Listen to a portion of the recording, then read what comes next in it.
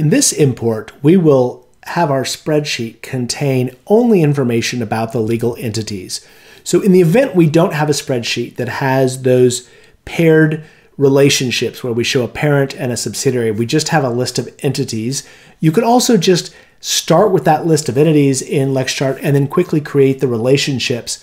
So that's how we're going to create a second chart of Delta Airlines using just a list of entities.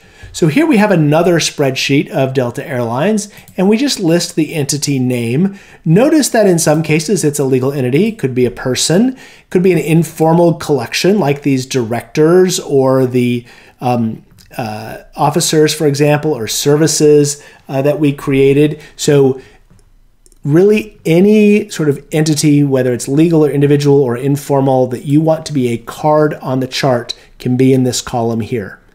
And then we've added some data about these cards. So I've got the jurisdiction on some of them. I have the title of their job on others, maybe a role, as it were. And again, each of these entities can have more than one element. I could have many more columns of data.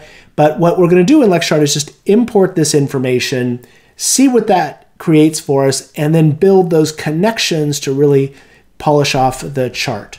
So with my list of entities, let's go to LexChart. Again, normally we would create a new chart, but when we start with an import, we want to click the import button, and we're going to choose our file, and we're just going to say Delta Entities and upload that. And here you'll see we have those entities we just added in our spreadsheet, the jurisdiction of some of them, the title of others, the role of others. And what we want to do is toggle this to say cards only. So the reason for that is that when you do that, LexChart is going to give you different options here. So we're just going to ask which ones are cards, which ones are data. And so we're going to say, well, these are the cards, and then this is data and data and data. So you could have multiple columns of entities, but we tend to recommend just having a single column, mostly to make it easier for individuals to sort of know what they're dealing with. But here we've got cards and then data about each of those. And we're just going to import. So now we have our basic cards up and running, and we want to start creating connections among these. So there are a couple of ways to create connections in LexChart. We have an entire tutorial on that, but I'm just going to show you with this data from this perspective how you could do that. So one way is to just create add new link. And so I can come here and all of those cards are just available to me here. And these connections, so this is the parent I've just added, and now I'm going to select the children. All of the other cards are right here. And this is searchable, so I can say Sky Miles Holdings. And then if I wanted to add information about that, I could say, and have that information on the line. And if I simply save this, we have over here that single connection. Sky Miles is 100% owner in Sky Miles Holdings. Again, this is informal. It's not a legal entity. It's not even from Delta Airlines. It's just us using this as an opportunity to show this grouping or collections. And you'll see the value is there on the line.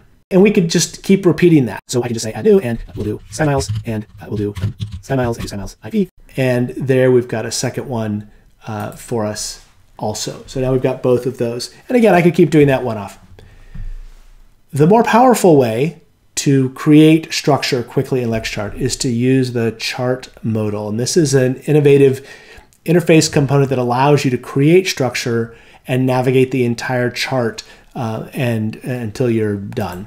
So I'm going to come in here, and we'll start anywhere you want, but I'm just going to start with Sky Miles. And you'll notice that I've got Sky Miles in the middle. I have nothing above it because we haven't created that. But the two entities I've already linked are down here.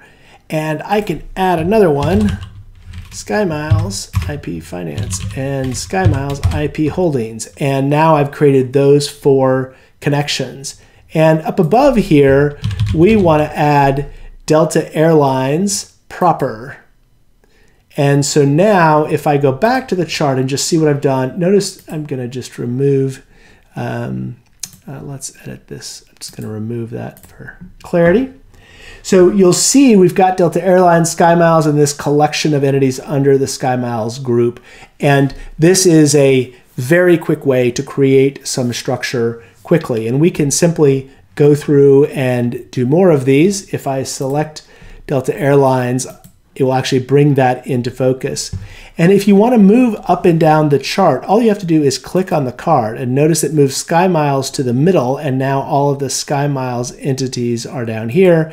And if I select one of them, I can now add children or other parents to it, and I can go back up to Delta Airlines.